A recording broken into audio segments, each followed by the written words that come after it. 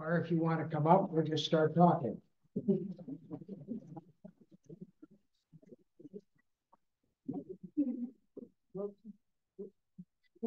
Welcome to 1896. We're doing this the old-fashioned way, no microphones, no speakers. We just have to project as actors did project in 1896, although the Southern Theater was designed to help them with their projection. But I want to start by introducing today's speaker, who played a pivotal role, not just here, but in many places. We went to law school together. We graduated together. We never met each other. We later figured out we had one class together with 225 students in it. And so we both arrived at the same law firm that had made us an offer, the Voorhees firm, on the same Tuesday morning in May, about 20 minutes apart, and started, and that's when we met.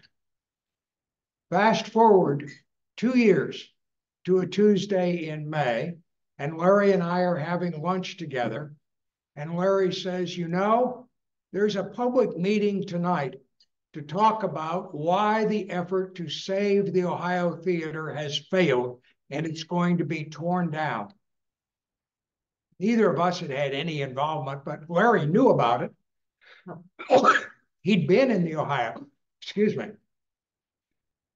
And so he invited me to come and I went. And that was the beginning of our involvement with the Ohio Theater. That Friday, well, we met two other people. There were only two people in the city of Columbus who on that night said we should not give up.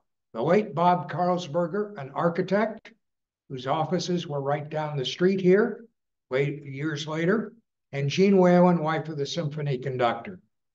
On Friday night, we got together in Dick and Jane Oman's living room. He was executive secretary of the Columbus Foundation. And there was Ken Ackerman, who would then play a really pivotal role in saving the Ohio Theater. That's how it began. For Larry, saving theaters is something he has done.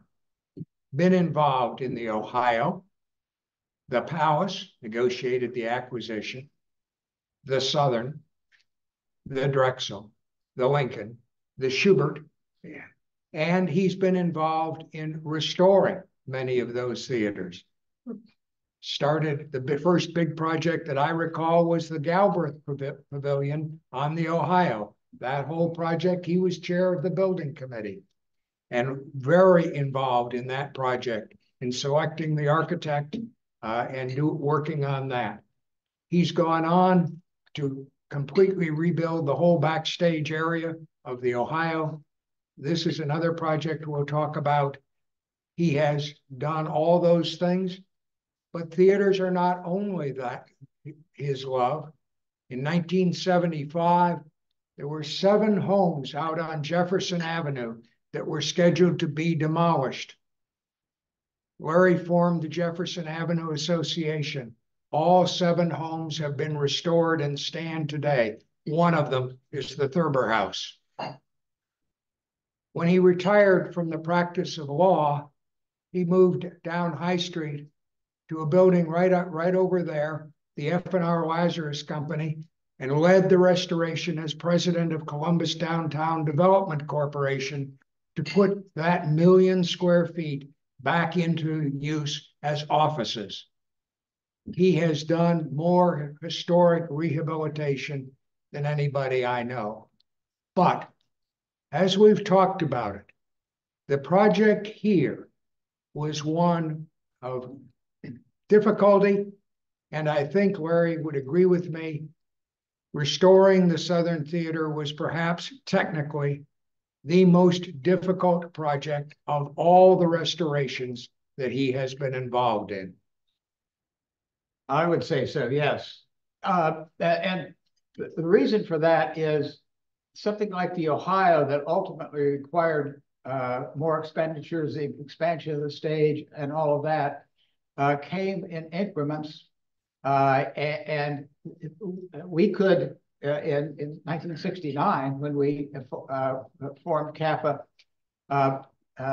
as soon as we acquired the property in September of 1969, in that same month, we were in operations as a performing arts center.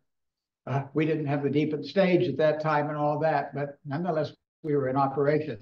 That sort of thing was impossible with the Southern, because as maybe we'll get into a little later, the property was simply unusable until it had been completely redone. Yeah. So when did we start talking about the Southern Theater?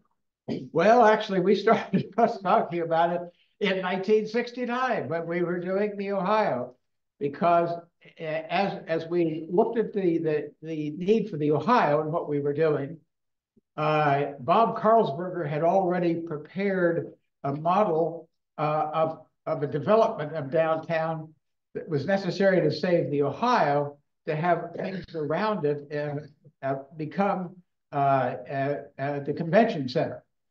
And still in 1969, as we were working on acquiring and initiating the operations in the Ohio, we looked at what was necessary for the development that could help preserve the theater and allow its eventual expansion. So what we did is decided to make the expansion, make what became Capitol South 3 blocks from south of the Capitol instead of 2. And of course, we had that in mind at the time about the Southern. That took us down to the Southern Theater. And looking around at the theater situation at the time, we, of course, were working on the Ohio. We were aware of the Palace, which was operating at that time, the Hartman, and the Southern, which was also to a certain extent operating at the time. And the concept was we needed to basically save all of those theaters.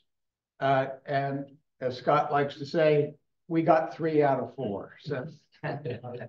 Yeah, and I will now make my confession. I was negotiating, and it was pretty early, trying to get the Hartman, and failed. And it got torn down and made into a parking lot to serve the office building. More's the pity. So getting a small theater became even more critical. And this was it here. But there were issues with that. We had lots of other things to do and couldn't get started. And we also knew that to save the Southern Theater, one had to save this hotel, the Great Southern Fireproof Hotel. And how to do that. It gradually closed. It became apparent that by the early 80s, that it was probably going to be demolished, was out of business, the theater was closed, and we began to look, how do we save everything? Well, CAPA was not in the hotel business, but we needed a developer with vision, and so we began talking. And who did we arrive at? Well, we arrived at the ideal person who Scott had worked with before on projects, and that was Bill Bonner and his wife Barbara.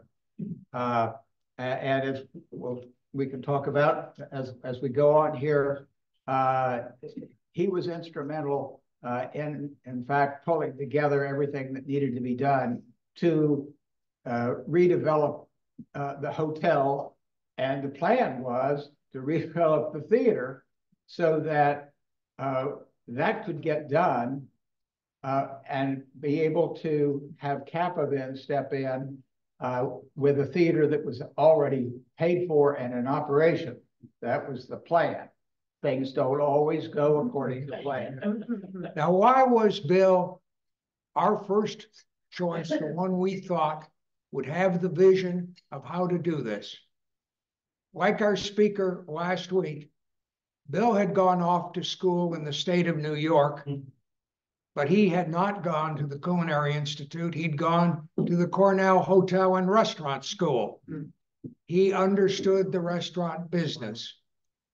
He had built I think the first office building up in Bush Boulevard, opened the first white tablecloth restaurant in the North End, Suite 61, and then done a development for which he became well known called the Continent, a development anchored by the French market, individual food stands at one end, anchored by a cinema at the other end, all entertainment, with restaurants scattered all the way down in between the housing on top, the shops and restaurants on the bottom. Does it sound a little like Easton? And open air. Yeah, Bill was ahead of his time, and he did that and then had sold it. I got to meet him when it was sold, and did some other projects, but he looked like the perfect developer. So in the early 80s, as we were afraid this theater and hotel were going to become rubble, like the Hartman had become, we invited Bill and Barbara to come down here, got permission to show it. Walked them in, they looked at the hotel, the lobby space, the ballroom upstairs, which is magnificent, and then walked into the theater.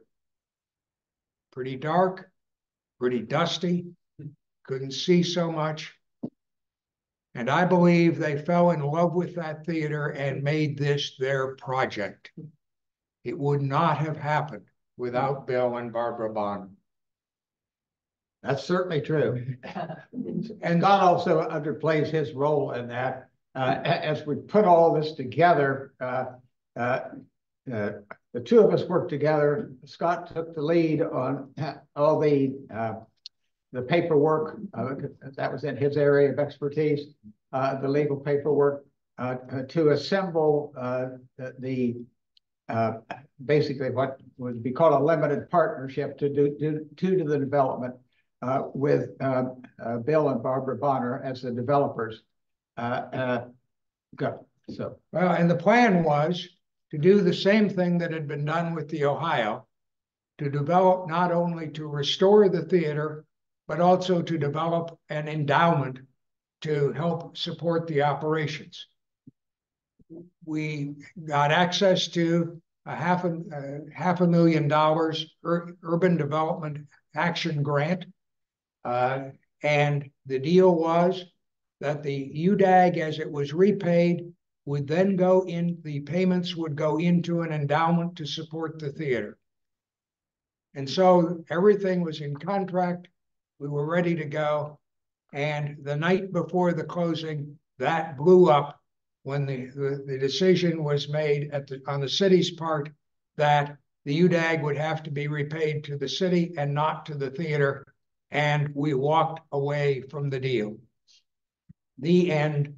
Nothing, no more story to tell. Except some months later, unfortunately, Bill Manick died.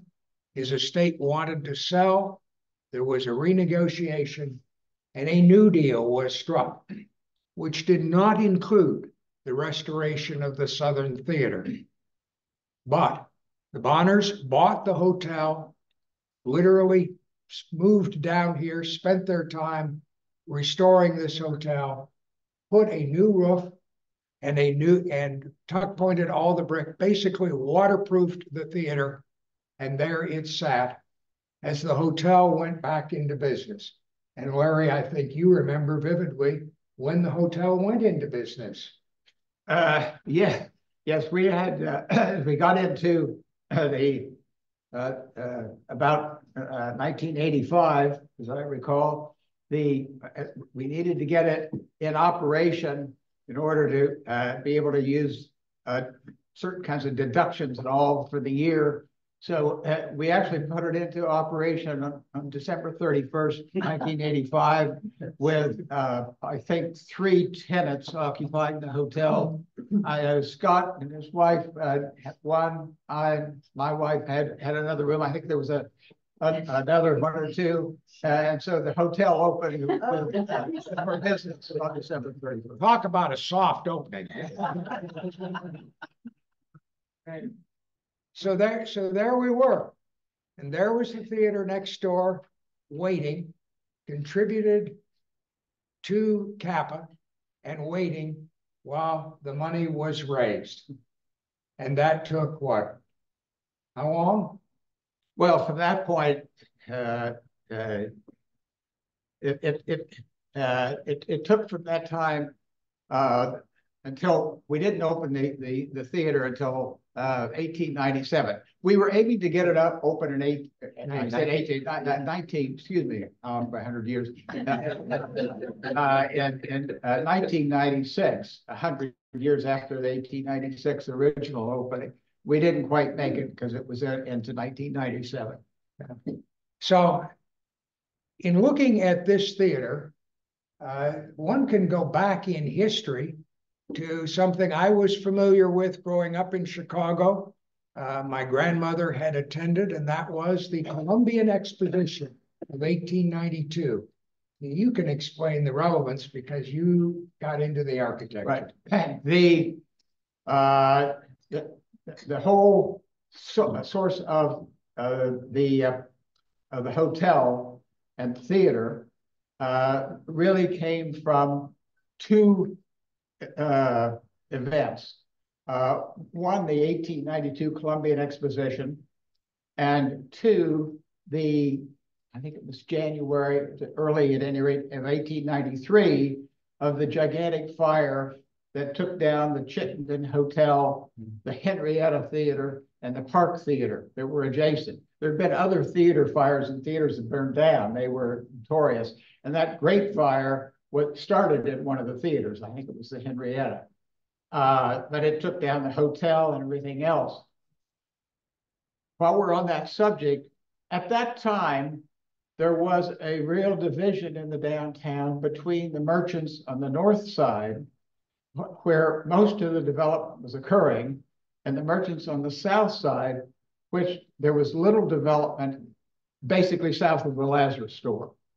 And so when the Chittenden Hotel burned down, the merchants in the southern part of the downtown developed the idea of building a fireproof hotel and theater, and they were able to do that.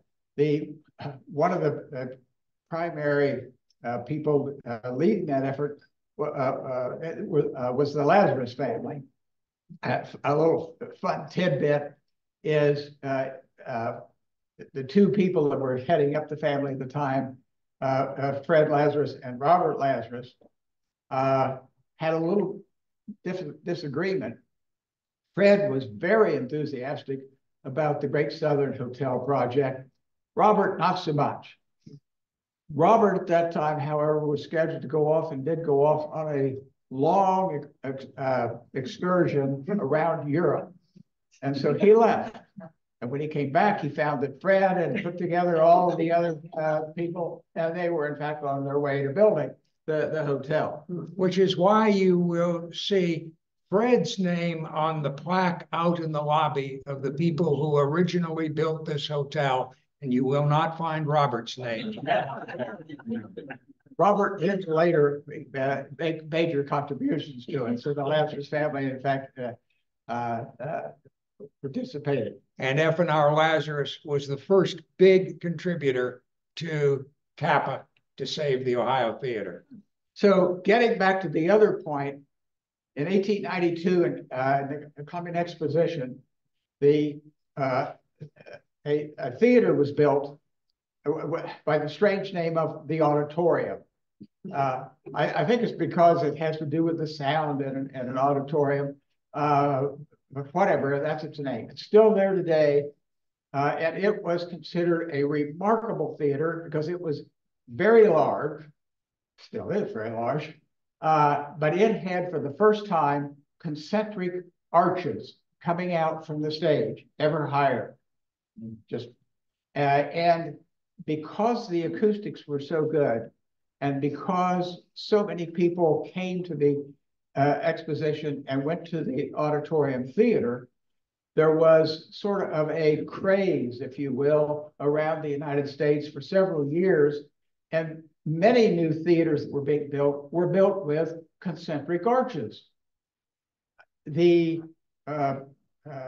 Southern was construction must have started probably in 1894, that kind of range.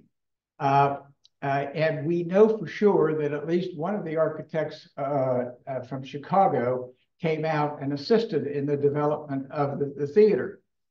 And when it was done, the theater was in Opera House. Remember, that's what it was designed to be. It was called the Opera House. Had fabulous acoustics.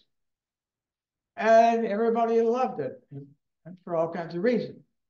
All around the country, so far as I know, all the other theaters, there may be something I don't know about, but by and large, all the other theaters built with concentric arches had very inadequate acoustics, and people stopped building after in the 1890s. They just stopped building them because they weren't any good.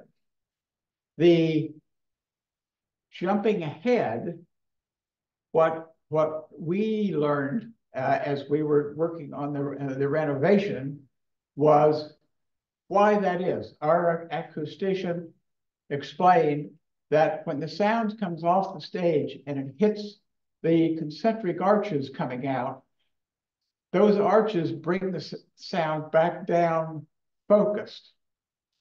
And if that sound focuses 3 or 4 feet above your head or down at your feet, you say, I can't hear very well. It's every bit as loud. It's just like a photograph that's out of focus. And you think you can't see it, the photograph very well because it's out of focus. Same thing happens. Either for great design or great luck, the concentric arches in the Southern are exactly the right height as they come up to match the rake of the house, the slope of the seats coming up, so that the sound comes back down focused at head level. And that's a critical piece of what makes the acoustics so good in the Southern. So now fast forward, Larry is meeting with the engineers and architects who are making proposals to restore the Southern Theater, and he's going to mess all this up. Because your question demand to them was what? As we interviewed them, I would ask them about the acoustics and not wanting to have any sound from the mechanical systems or anything show up. And everybody we interviewed would say things like, well, we can get it down to 18 decibels or so. I can get it down to 16 decibels. And I said, no, to each of them, that's not what I want.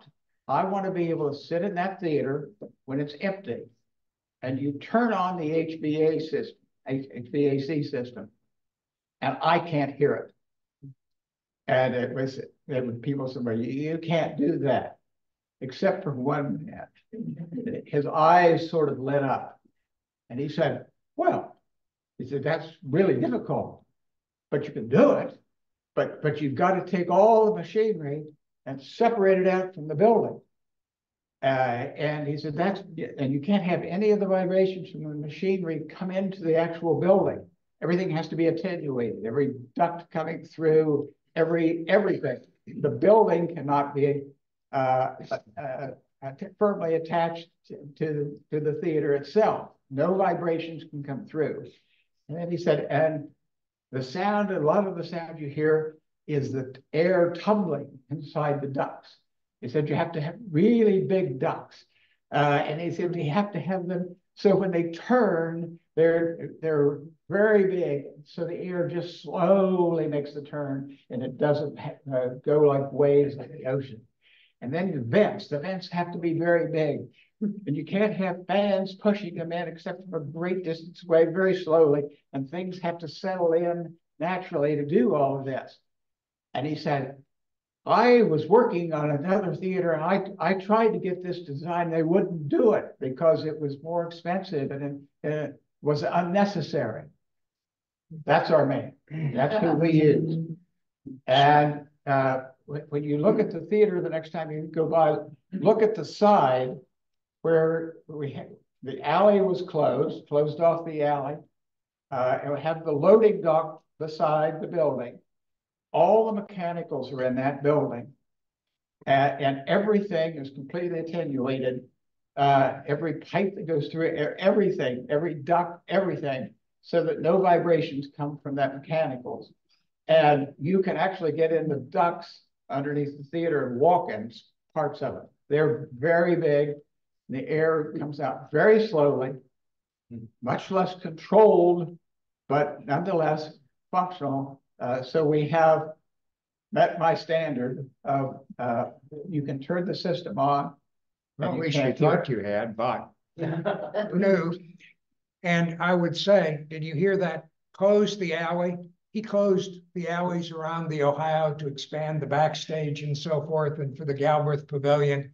Larry's closed more alleys than anybody I know. In everything he's worked on, he keeps closing alleys. At one street, Town Street.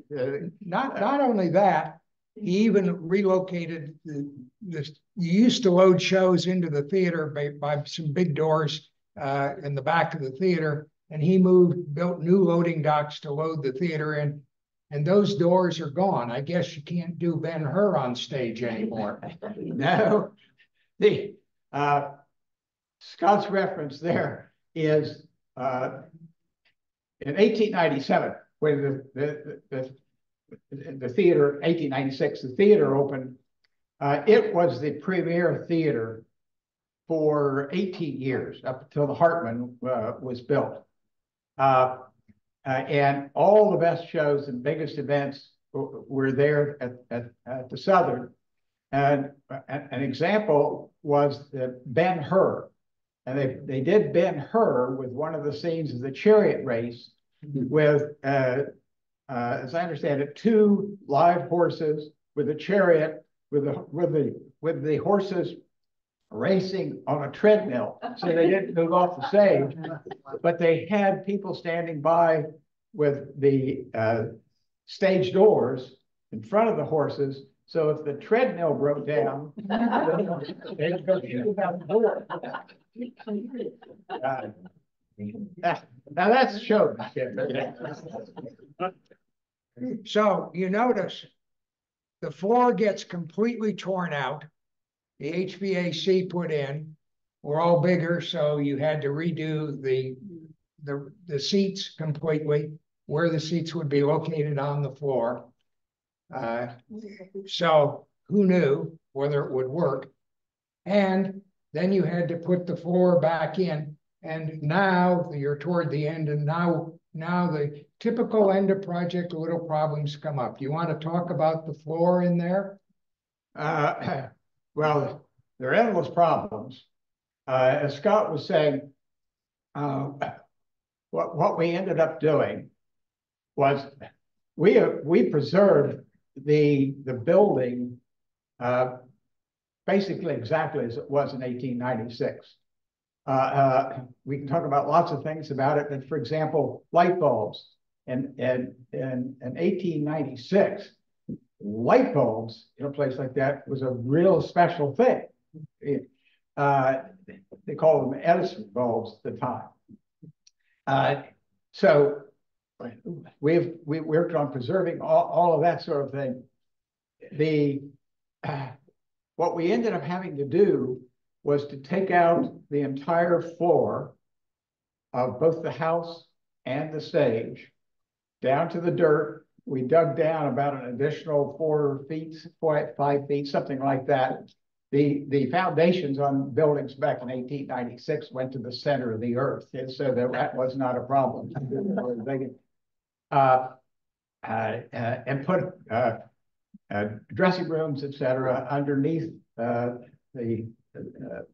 the house floor and build over it. The code regulations would not allow us to rake the floor the way it was originally raked because it was too steep by code. So we had to step it. And we also then widened the distance between the seats as we put in seats. We took out the seats that were there that were not the original seats. We knew the design of the original seats, had them basically copied. And so we put them in, but separated them. And what we had to do is be careful as we moved these seats and had the stepping coming up, that it had to be where people's heads were the same distance underneath those concentric arches that they were originally with the rake of the floor. And we did that. And then we had to put in lots of places where the air could come in underneath the seats without having you hear any sound of it coming in. If you next time you're in the theater, look under your seats around there, and you'll see lots of little caps which are there to allow the air to come in underneath the seats. Then there also feeds from the top in a different way. But cost was an issue, and as I recall, you told me it was going to be a concrete floor. Well, the floor had to, the new floor had to be concrete. And we were at the end of the design process and the construction process, and money was tight. We had a meeting one day in the office, and it was decided that we couldn't afford to put the wooden floor over top of the concrete floor, that we would just put the seats on the concrete floor. I think I was the lone person saying we can't do that. It won't look right. When you look down from the balcony or you walk in, even on the orchestra level, and you see a concrete floor with everything else being soft and wooden looking and golds and grays and all kinds of decorations.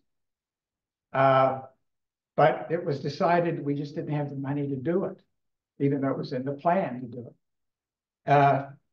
So I left, and to Doug Kreidler's great credit, I got a call that afternoon. And he said, Larry, we're going to put in the wooden floor. And he always gave credit afterwards about how important it was. And if you think about it the next time you're in the theater, particularly if you happen to be up in the balcony, look down and see the wooden floor and how it fits in so perfectly. And you can imagine instead some sort of painted gray piece of concrete, and how unsatisfactory that would be. There was also a bit of an issue, as I recall, with the marquee. There'd been a movie theater type marquee tacked onto the front of the theater, which I think had been taken down by this point.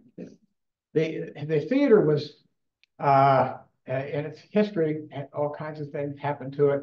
But in 1948, it was completely redone as a movie house, simply a movie house. The stage was still there, and when Bill Minnick was eventually in charge of it, he had on his American cavalcade of country music on Saturdays or something, used the stage until eventually the theater was, in essence, condemned. It was closed down. But in 1948, they came in and repainted everything in a gaudy kind of fashion, lowered the ceilings in the lobby, chipped off some of the front stone, put a marquee on and a sign of the Southern Theater, all not original at all. And so when we got it, as we went through finishing up, one of the last touches was we didn't have the money for to have the Southern Theater sign that's out there now. The original was long gone, but we had photographs of it, and the company here in Columbus looked at it and said they could exactly, from the photographs to the inch, duplicate it. But we couldn't afford it. So as we're within a couple of months or so of opening, Bill Eagles put up the money, which was $15,000, as I recall, which in today's world, I guess, is 60, 70,000. I'm not sure what it would equate to, and paid for the sign that's up there now, which is an exact replica of the 1896. But all those kind of details got finished up at the last minute. And so all that leads up to opening night. And here's the guy who's torn the theater apart, put it back together so it looks just like it looked in 1896. And does it work? How do you do opening night? Well, the opening night, it was finished. And there's a tradition in theaters that on an opening night, you take a picture of the audience. And usually everybody can make sure the theater's packed or every seat's filled. And so we did that on the reopening. And people came in and were, I think it crawled with the theater, because I'll back up for a second. Over the years we were doing this, Scott and I worked on this for 28 years, from 1969 to 1997. That's 28 years. From the time we started fiddling, let's get this done. It took us that 28 years worth of work. So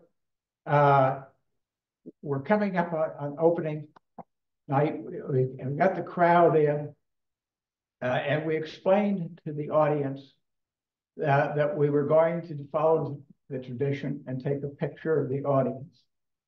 But the theater, because it had relatively dim light, and that was back in the days when you didn't have cell phones that can take a picture in near darkness. It had to be a time exposure. So you had the photographer on stage with the old-fashioned kind of looking camera and all that. It was explained that it was going to be about 5 seconds of exposure, and nobody should move during that period of time. So everybody got themselves settled into their seat, upright, smile on their face, everything. And the photographer goes over to the camera, pushes down the little thing to start the timing. Everybody's frozen.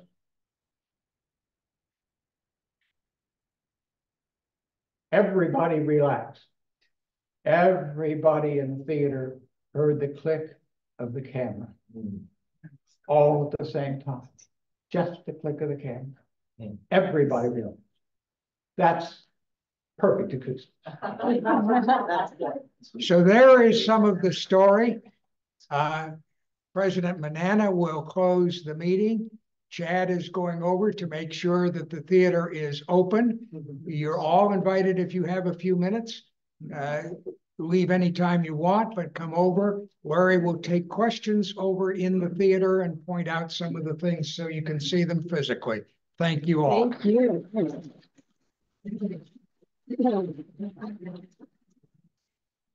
Wow, that was amazing.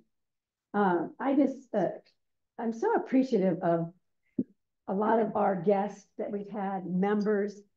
Can you imagine what they've done and what they sacrificed all those years for us to appreciate today? When we go to the opera, we just sit there and we enjoy it, knowing what went into it and your time. It's a fascinating. Thank you so much. So, again, if you want to take a tour, please walk over there. I think it's worth it. You can ask questions. Just wrapping up here, as you go through your week this week, please remember to live by the 4-way test, our principles. Have a nice day. Have a nice week, and I'll see you next Tuesday.